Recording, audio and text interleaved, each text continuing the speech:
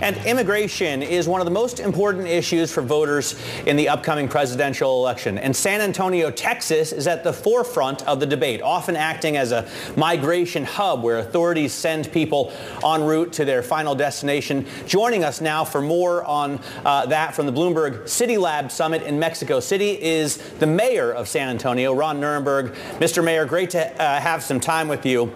I was looking at some charts about the flow of migrants over the southwest border from the CBP. And indeed, we've seen a spike to the highest levels of immigration across that area in American history, at least in the history of the United States of America. How have you dealt with that in San Antonio? Have the people of San Antonio dealt with that influx of immigration?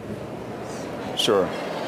Well, good morning, and thank you for having me. I think the first thing I would say is contextualize this.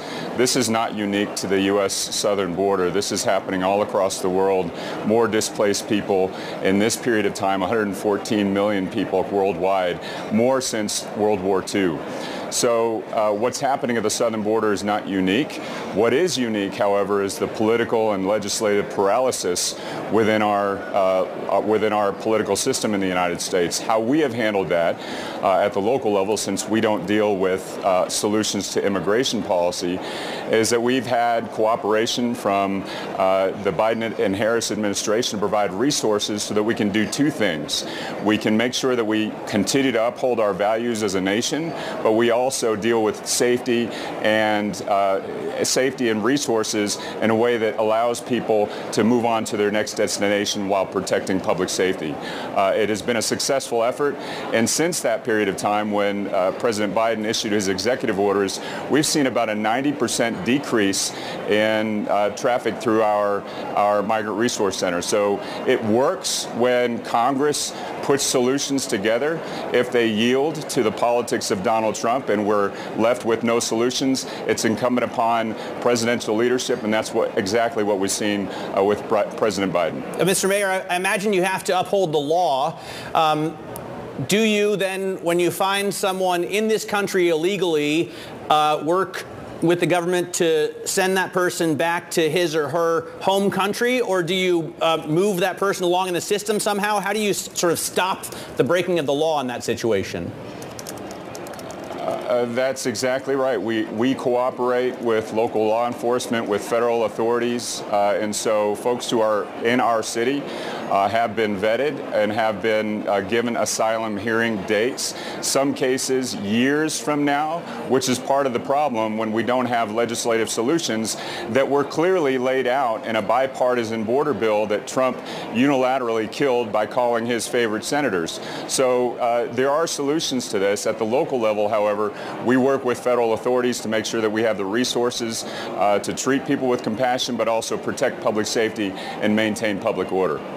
And I want to bring the labor market into this conversation. We know, of course, at a federal level that it's still very strong, but there was an interesting story from Texas Monthly recently, which actually found that Texas has 80 workers for every 100 open jobs, and that construction jobs in particular have a high degree of job openings right now. And I'm curious, I mean, how has immigration impacted that? Have you been able to fill some of those job openings with migrants?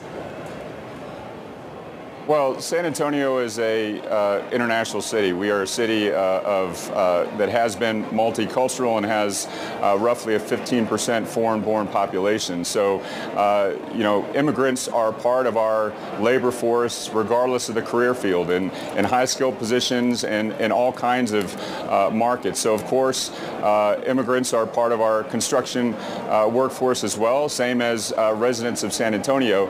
And we know in this period of time when there's an extensive amount of capital investment, a lot of construction going on, there is a need for construction workers, there is a need for manufacturing workers, and we've put a lot of our own resources, including resources from Vice President Harris and President Biden, to help us continue to build the skills in our workforce to make sure that we can fill those jobs. Well, I'm curious, I mean, how do you, sort of building on what Matt was asking about following the law here, how do you ensure that there's going to be fair wages, safe working conditions when workers are both documented and undocumented? Well, every single job is obviously regulated, and unfortunately we can't change Texas law, which unfortunately hasn't changed with regard to minimum wage in 20 some odd years. But, you know, we make sure that we work with all industries to ensure that folks are, gainfully employed, but also that employers are treating their employees correctly, and also, they're properly working with all of the laws and regulations in the area.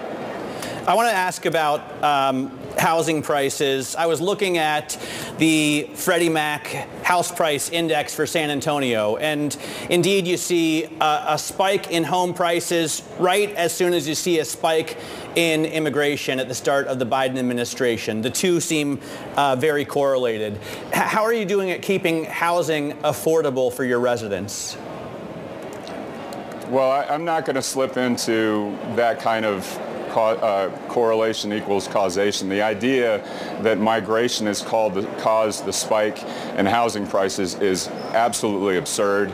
What we've seen is a tightening of the supply chains. We've seen a tightening of the labor markets. This is a worldwide phenomenon. But we also know that housing prices are going up because people are coming to our city from California, from Illinois, from Texas itself. We're a great city to live in, and that's made us very desirable. We've had a strategic housing implementation plan in place that we've been implementing to make sure that the housing market is stable and it's healthy. Of course, housing costs have gone up roughly 25% over the last 4 or 5 years. But relative to some of our peer cities, we're doing a good job in making sure that there's a healthy supply to the demand in housing. And that comes in all forms and types. We know we need more rental housing for young professionals and students, but we also need home ownership options for people who are moving into their professional prime careers and also retiring in our city. But we have a good, healthy housing market in San Antonio. Of course, we're in the midst of a housing crisis worldwide. We're doing what we can to make sure it continues to be sustainable and healthy. All right, Mr. Mayor, thanks very much for your time. Really appreciate it. Mayor of San Antonio, Ron Nirenberg there.